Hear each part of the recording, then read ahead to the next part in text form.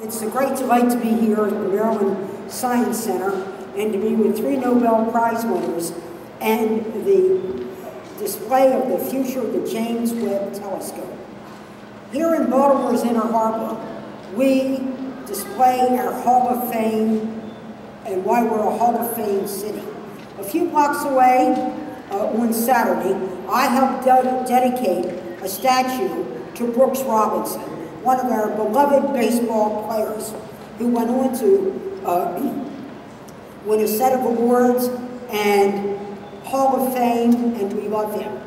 When you go up there and you look at Brooks and Johnny Unitas and Cal Ripken, you see that great players can be great people. And when you come here and look at the James Webb Telescope and embrace the fact that it is here in Maryland, both at the Space Telescope Institute and Goddard, we have 3 Nobel Prize winners. The greatest telescope called the Hubble since Galileo invented the first one.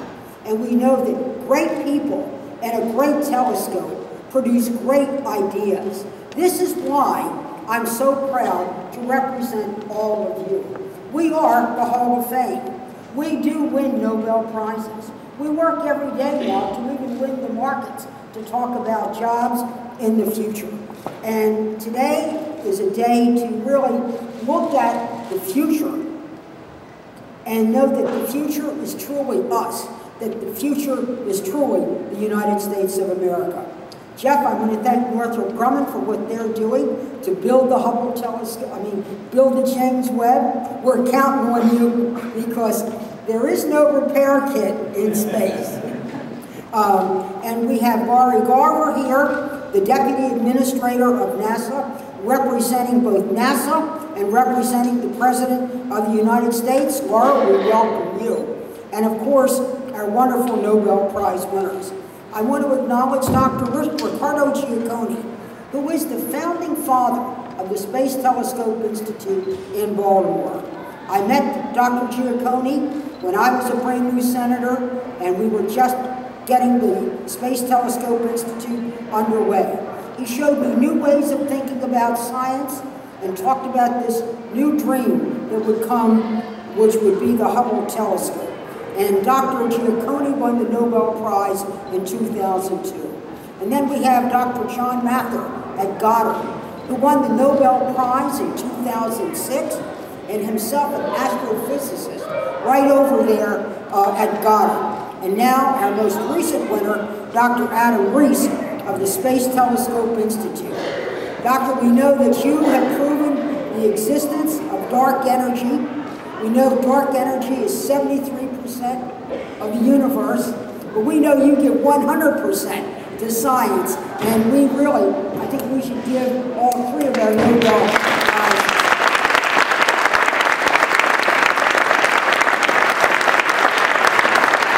And we couldn't have done a lot of work that we did unless we had very brave astronauts. There are those who often want to create the dichotomy between space science and human spaceflight. In our country and the way we envision our mission, they go hand in hand. We need astronauts to explore and astronauts to help us build the technology in space to help us explore further than they can go right now. And I want to acknowledge here too, the new Deputy Director at the Space Telescope Institute, Dr. John Grunsfeld, who went and repaired the Hubble, not once, not twice, but 3 times. The Hubble and all of us love you, Dr. Grunsfeld.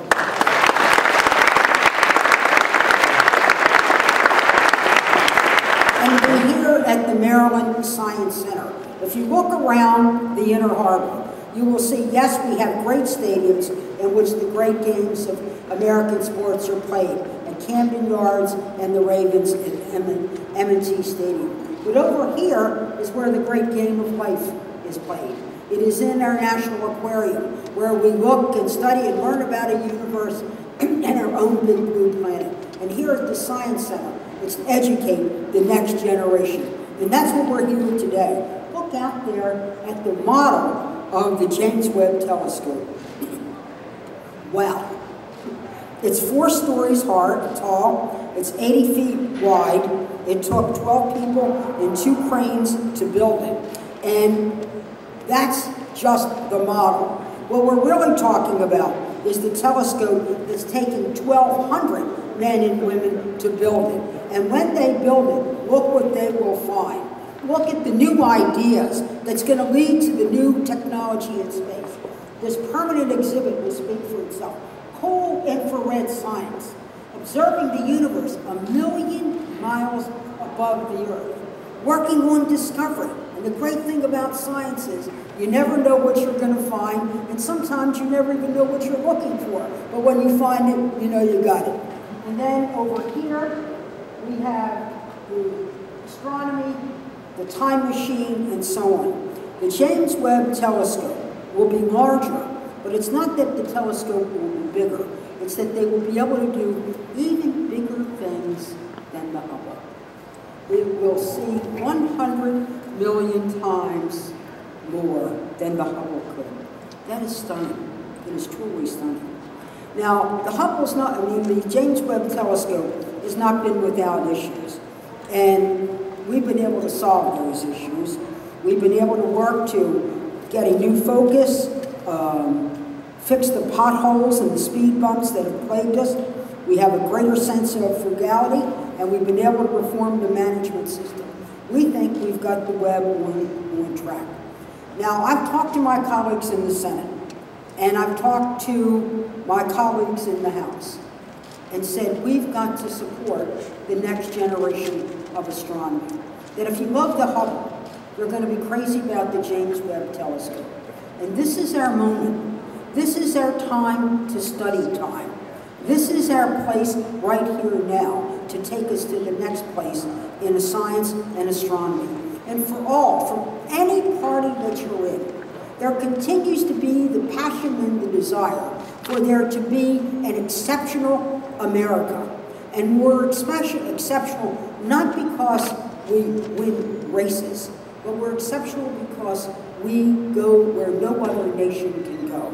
So I was able to persuade my committee and the Senate to fund the James Webb Telescope. And I will tell you that next Tuesday, the Senate will pass the federal budget that will put in $500 million to put the James Webb Telescope into space, into the science books, into the history books, and secure America's place in astronomy for the next 50 years.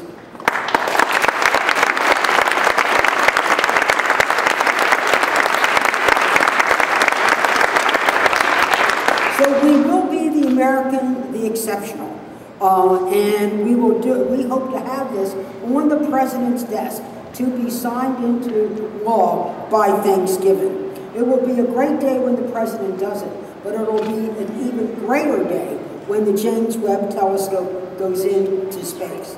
We're going to be counting on it to provide scientific leadership that no other nation could do, to continue to do technology development. Because people say, why should we be doing this?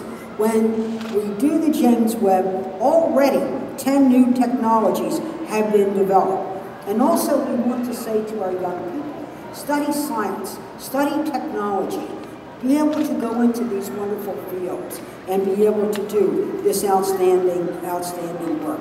And we believe that this is important. The other thing is that we in Maryland, because we have our roots in a blue-collar world, is that we don't realize the incredible amount of jobs that space provides. Between the Space Telescope Institute and Goddard Space Agency and the private sector who works collaboratively with us, there's 10,000 jobs. 10,000 American jobs that will not leave the United States unless we let the opportunity to fund research go overseas. 10,000 jobs. We often don't think, when we say, what state is the space state? We often think of Florida with Cape Canaveral, or we'll often think of Texas with its mission control. But really, when you think, what is the space state? It is the state of Maryland, with Goddard, with the Space Telescope Institute, with Wallops, and with the Hopkins Applied Physics Lab, We are the space state, and don't let Feinstein, Bill Nelson, or anybody else tell you any differently. We are the space state. And so it's with great pride that I am here today. And the reason that I fight so hard is because I believe in our science, and I believe in the independence of science, unfettered, that can go where no man or woman has ever gone before. So I'm going to continue to fight for the financial resources and the management structures so that all these excellent people can get to do the great work that they do. And then in that way, we will take America far into the 21st century, and we're going to mark this time that it is our time to secure our place in astronomy. There are those who keep wringing their hands about China. We can't stop China. We can only stop ourselves. As far as I'm concerned, we're unstoppable. I'll do everything I can to make it happen, and may the force be with us. Thank you.